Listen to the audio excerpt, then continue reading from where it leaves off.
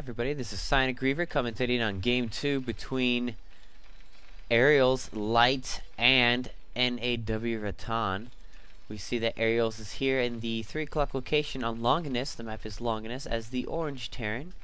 And here's Ratan as the teal Protoss at the 6 o'clock location.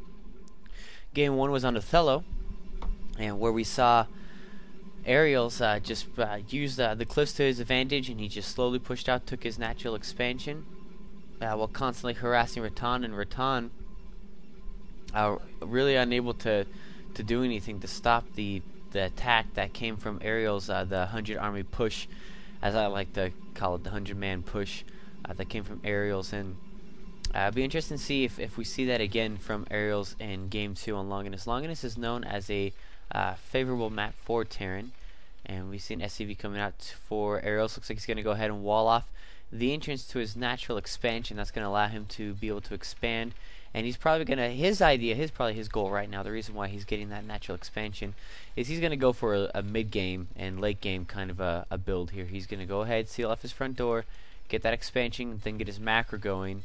And what Ratan needs to do in the meantime is he's either needs to decide to harass with some sort of goon, and then expand like crazy and either go some arbiters or carriers, or just mass up a huge ground army and then try to just overwhelm AeriALs when he tries to push out, which can be successful if Ratan is sneaky with his army and he keeps them hidden at certain locations around the map, so AeriALs can't comsat his entire army to see determine his strength.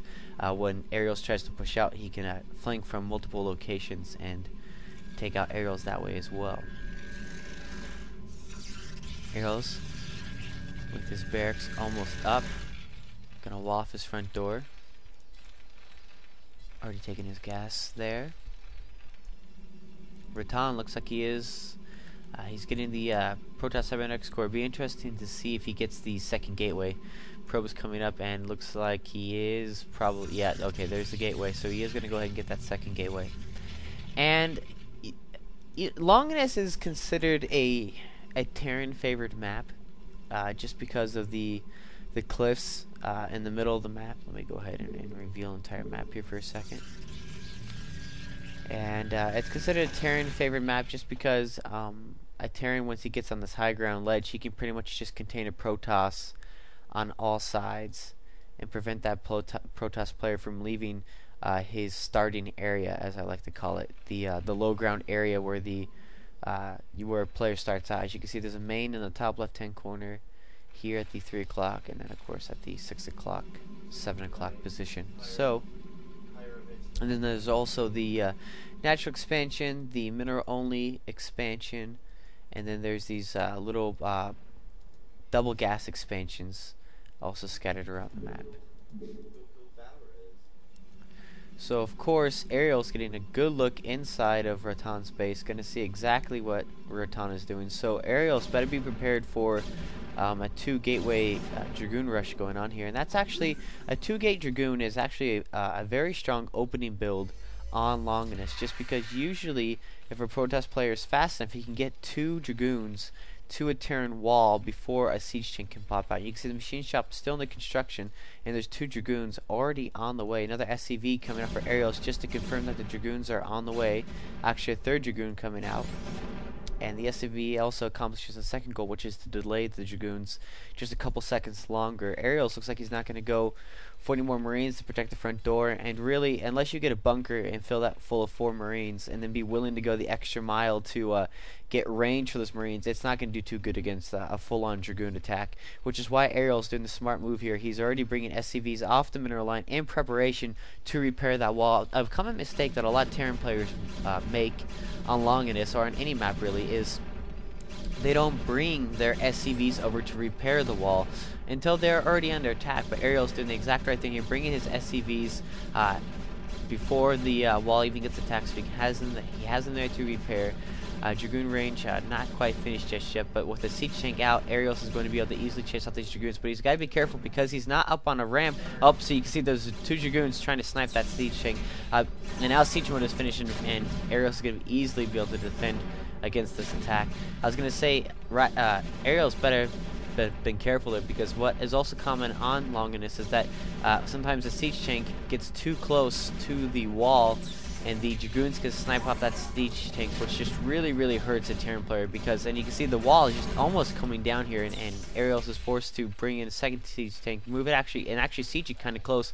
Dragoons would be able to fire upon it if it wasn't for that first siege tank in position, able to prevent those Dragoons from moving closer. And that's exactly what you need to do as a Protoss player, is harass that Terran wall and just stay outside of siege range, so you can try to bring down that wall. And if Ratan had been able to bring down that wall, AeriALs would have been in huge trouble. But now AeriALs has successfully received his second base.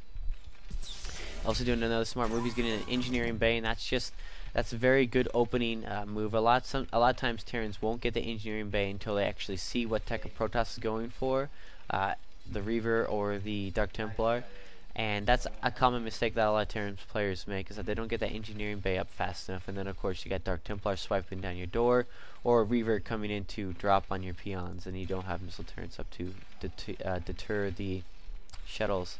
Ratan, in the meantime, taking his natural expansion. You can see it just barely warping in here, and also taking this double gas expansion at the 9 o'clock location. That's just a great move by Ratan. When you notice a Terran player just going ahead, walling up, sealing up his front door, and start macroing, what you need to do as a Protoss player is, one, don't expand towards the Terran. If Ratan had expanded here at his mineral only, one, is he not only staying at the same gas capacity as the Terran, but two, he's expanding towards the Terran. That just allows AeriALs to just keep doing one big push through all of Ratan's expansions. If I place this expansion here at the 9 o'clock, that's going to force AeriALs to spread out his army, or break his army up into smaller groups.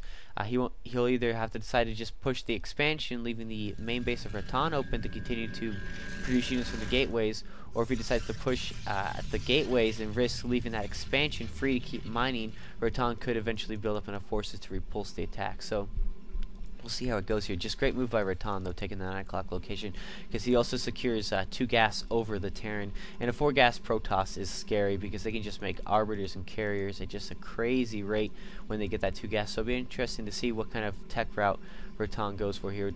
Last game, I noticed a very late tech 2 arbiter. He just got arbiters way too late, and it wasn't able to help him. So hopefully he's learned his mistake from game 1 and is willing to get those arbiters a little bit faster out this time, especially since he secured all this gas. He should really have no trouble in getting arbiters out fairly quickly.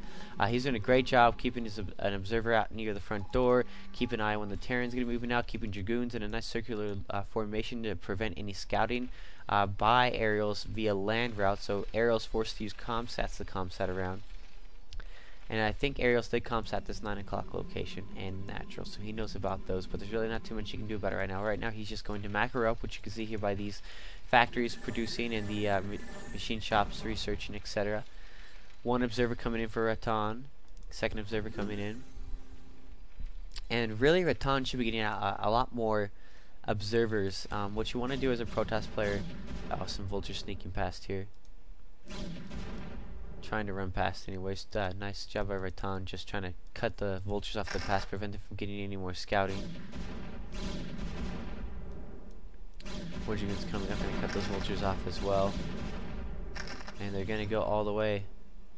Shuttle out, and pylon wall going up for Ratan. Try to stem the tide of in case vultures come in later in the game. 2 vultures checking the mineral only, and now moving right into the natural expansion.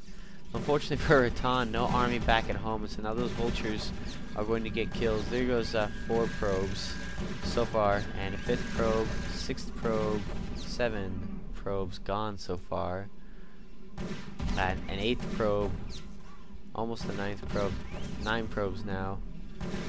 Shuttle, 10 probes. Shuttle coming in, 11 probes. Wow, wow, 12 probes. So AeriAL's just doing a great job just harassing with these 2 vultures, and that's exactly what you need to do as a Terran player. Is you gotta, if you see a Protoss expanding like Ratan is, you just have to harass his expansions as much as possible. Prevent that Protoss player from getting up a very strong economy. And those vultures got about 15 kills, I believe. 15 probe kills. That's